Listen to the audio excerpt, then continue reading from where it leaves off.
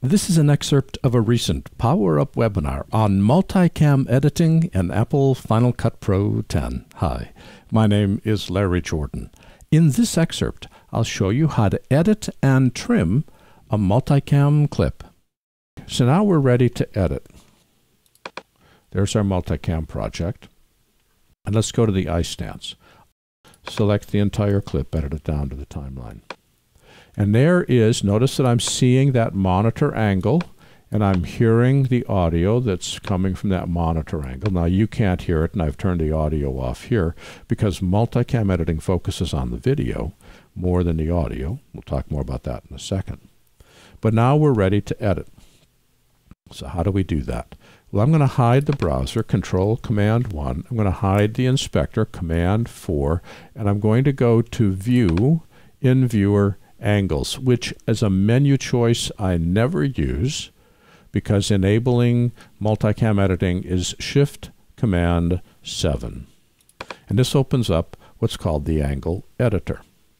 The Angle Editor shows each of the individual clips that's inside the timeline as a separate image in its own little window inside Final Cut.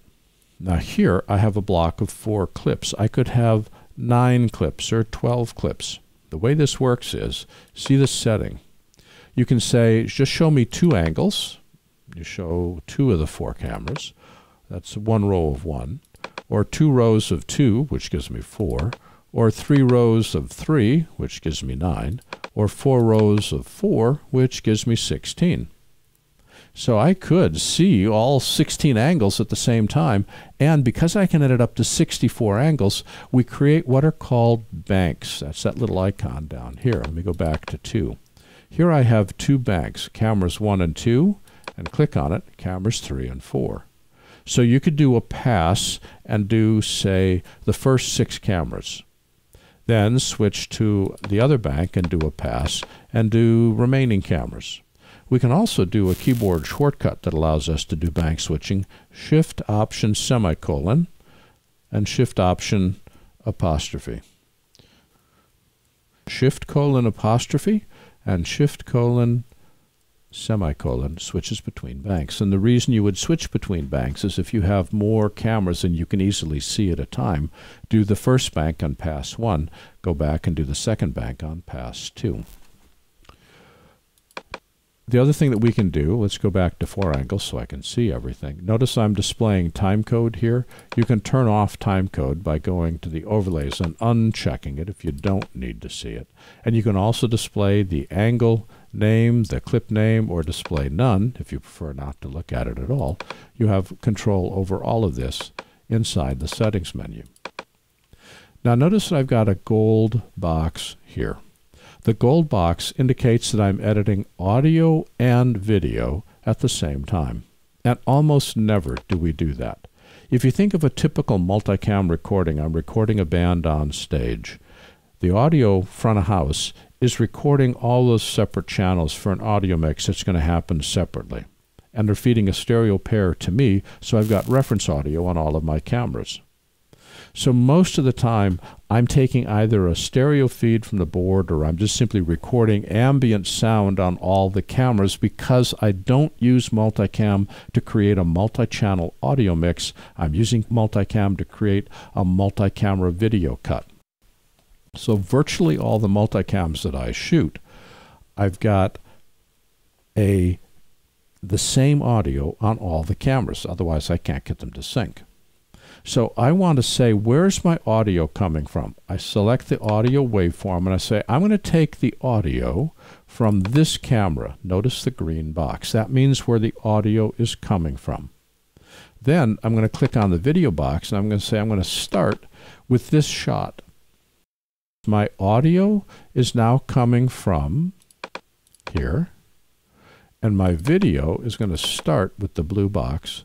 And what's going to happen is they're going to start to skate forward, and then I'm going to cut to camera 2, and we're going to pick up a close-up and just work. I'm just going to do the first 10 seconds.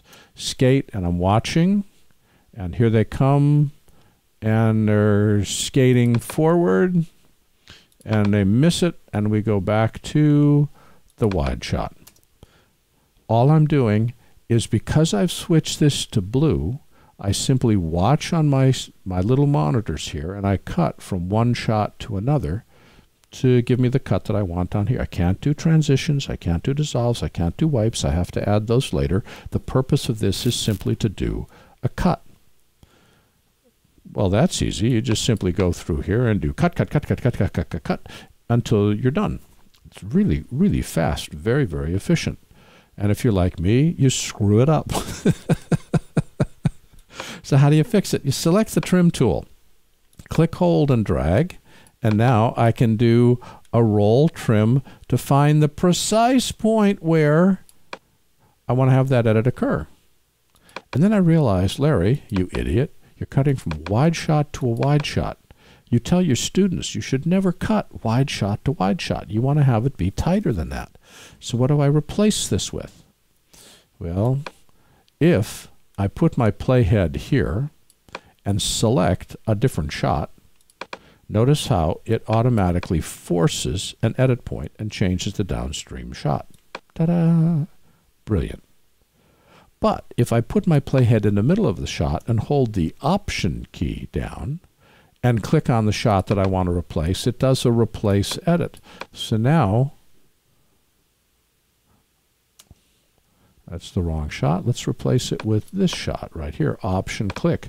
Option click does a replace edit.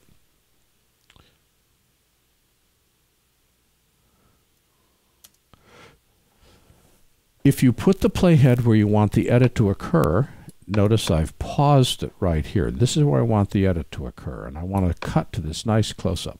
I'm not playing. Click on it, it automatically cuts and changes the downstream shot. Or I can hit the space bar and play it and just cut as much as I want in real time, and it automatically puts a cut in that place. Or hold the Option key down, and you can then replace the shot where you Option click. This has been an excerpt of a recent PowerUp webinar looking at multicam editing inside Apple Final Cut Pro 10. For the complete version of this training, please visit our store at larryjordan.com/store and look for Webinar 264. By the way, membership is a great value when you need to stretch your training dollars. Membership in our video training library saves you money and time. You can access all our videos for a low monthly price of only $19.99. That's more than 1,900 movies, hundreds of hours, on a wide variety of subjects. Plus, premium members can download practice media and projects. Our training covers Apple and Adobe software. We update it multiple times each month, and for more information, visit larryjordan.com/membership. And thanks